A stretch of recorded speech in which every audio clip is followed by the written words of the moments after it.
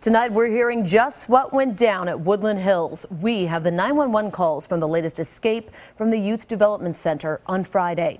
News Channel 5's Nick Barris is live in our newsroom, and these calls, Nick, they truly do paint one ugly picture. They really do. More embarrassment for DCS, more embarrassment for the state. As you're about to hear, the escapes are becoming the norm, not the exception to the rule.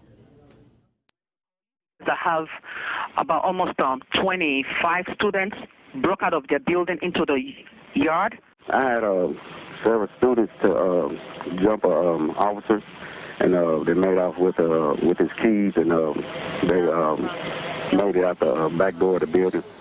Now, it all happened this past Friday, and yes, 13 teens actually left the Woodland Hills campus tonight. It's unclear if this was an organized escape or just controlled mayhem, but after this baker's dozen got away, the teens, mostly three-time felons, didn't hesitate to get violent. Listen now to this call from a passing motorist.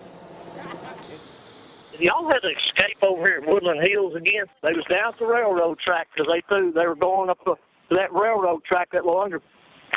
Yep, they threw rocks at my car because I got a Impala. They probably thought it was a cop car. They started throwing rocks at my car.